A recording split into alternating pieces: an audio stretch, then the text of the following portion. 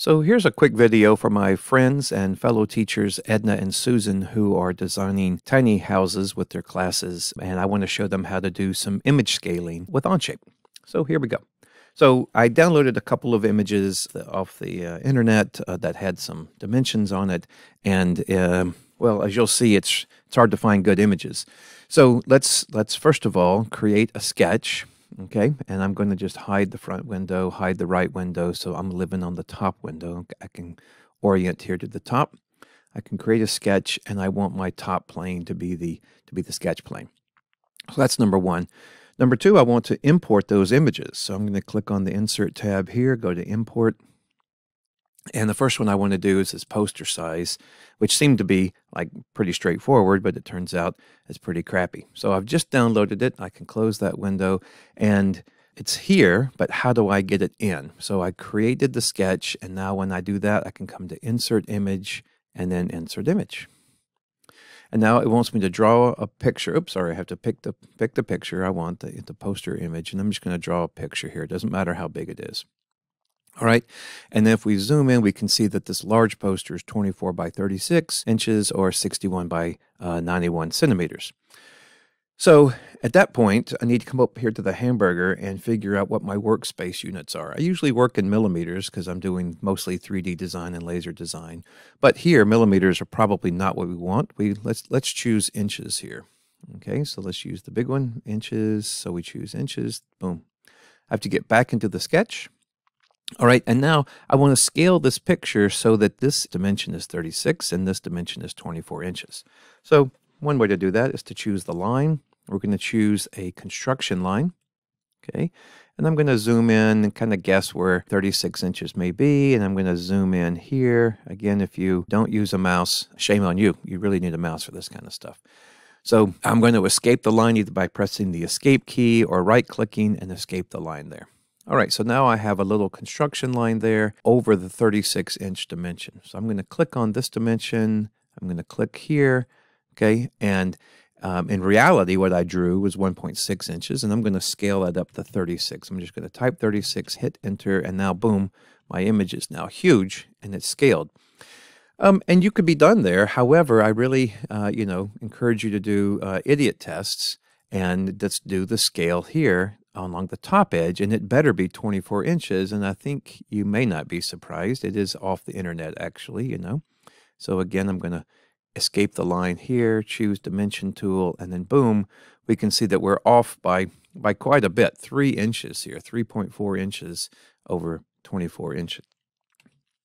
Okay, and so I think this is just a kind of a ballpark, representation, and they're not meaning to be very, very accurate. That said, I really had a hard time finding images that were consistent across all dimensions. But let's just, for giggles, let's just look at this guy down here. So this should be 11 inches across. So let's just click here, and I'm going to drag here, escape the line, and do a dimension. And we see that it's 12 inches, not 11 inches. So yeah, you kind of get the idea from this, but please note that whenever you grab something that you did not create yourself, you should really check it to make sure. And obviously, these are not exactly what they say they are. I believe the numbers, but I don't believe the images. Okay, so I'm going to be done with that, and that's probably all you might need to continue, but I just want to show you one more thing here, and I'm going to make a new sketch. Okay, again, I want to choose the top plane, and I'm going to insert a new image, the room scaling image. So I did this bathroom, and a few of the dimensions were correct, but most of them were not. So here I found one that seemed to be a better draft image. Okay, so I've uploaded that, it's imported, and now, like before, I need to go to inside my sketch. I need to create insert image, and we're going to insert this image here. And I want to do the room scale. So again, it doesn't matter how big you draw. I'm going to use my construction line. I'm going to zoom in here. Now these are more, a little bit fancier. And so you might have some belief that this is actually a better representation of the actual dimensions. Okay, it's easy to tell where it starts and ends. Escape the line here, grab the dimension tool. Now here, This number 7,300, it's a weird dimension for this country for sure, and in the United States. I'm just going to save the sketch. We need to change our dimensions here to millimeters. Workspace units, go back to my original millimeter. I can't imagine too many people using millimeters to design houses, but there you go. Inside sketch 2, we're going to open that up again, choose dimension, click, and now we want to set this to 7,300 millimeters, hit enter, and now, whoa, what happened to it? There it is, way down there. I'm just going to grab the transform tool, just highlight everything, and I'm just going to move it up so we can see a little bit closely. And this makes sense, right? This is a poster, and this is a room, and so that's what a poster might look like on the floor, and it seems to make some sense. So 7,300. Let's see if this is a good dimension here. So I'm going to choose line once again, click on this, and here I'm just confirming that my dimensions are correct. Okay, escape the line, grab the dimension tool, and it should be really close. Oh my gosh, look at that! Within 0.8 of a millimeter, that this drawing is correct. That looks pretty good. Okay, and if we want to just test out again, maybe one more, just to make sure, you know, and do a little idiot test. Boom, boom. This better be around 3,000. You know, I can zoom in though. There. Escape the line, dimension tool. Wow, even better. Okay, so I have pretty high confidence. I don't have to keep going. I have high confidence in whoever made this was pretty good. I also want to show you something you can do now that you've got it scaled to the right dimensions. We can make the walls, and this may not be how I would do it, but if you wanted to do it quickly, you know, you could do it this way. So I've just grabbed the rectangle tool. I'm going to zoom in here. I'm just going to make a bunch of little rectangles. And I'm going to try to get my lines lined up just so. And you can see here we can change those.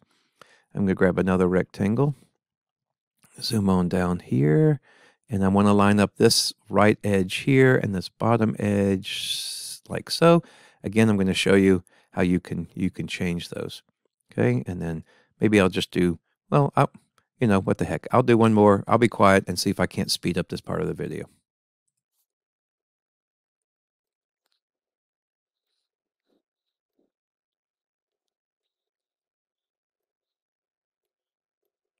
All right, now I put rectangles on all the walls, and now I can extrude each one. What a lot of people will do here is they will come in here with the trim tool, and they will make this one solid piece. For example, they'll come and they'll just kill that little guy, and they'll kill this guy, and so on and so on and so on. I'm not a fan of that because then it makes it hard to adjust all the little pieces if you ever want to make adjustments. So I'm going to undo that and live with my squares, just my little rectangles there. I'm going to save the sketch, and then I'm going to go to extrude, okay? And here I'm going to right-click with my mouse, and I'm going to kind of move around so you can sort of see what's happening. So now if I click on this, it's going to extrude it 25 millimeters. And we're using millimeters because that is, remember we went up here, and that's the base unit for this drawing. But you know, I don't know what the typical height of a room is in millimeters, but I do know it's 8 feet. And with OnShape, you can just type 8ft, 8 feet. Okay.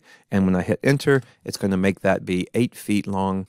And if I wanted to find the dimension of that, for example, I can click here and it tells me what the length is in millimeters.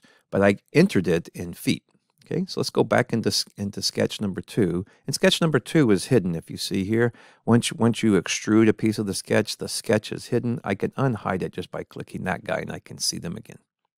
So I'm going to go back into extrude 1, and I'm just going to keep extruding all these different faces. I have one face here, and let's do another face, and then let's do another face. I have to click on the inside, and now I'm going to kind of rotate around, click on that guy, that guy, that guy.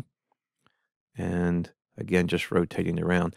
And now, boom, now I've got my model.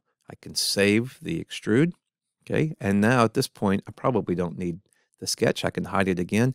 And those are my interior walls.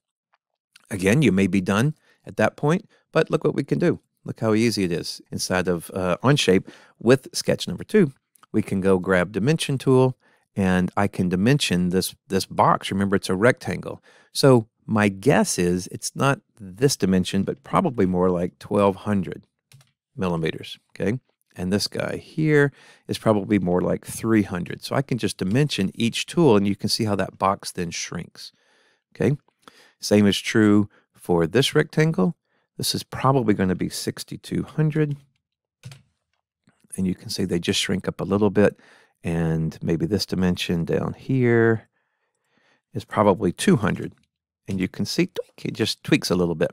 Okay, and you can keep going around and around until everything is tweaked and everything is just like you want it, and it will automatically change the dimensions. So there you go, Edna and Susan. I hope that was, showed you how you can maybe use OnShape to grab a picture that the students might have drawn, scale it to the right dimensions in a CAD program, and then quickly make the walls. All right, that's it for the day. Y'all have a good day. See you later. Bye.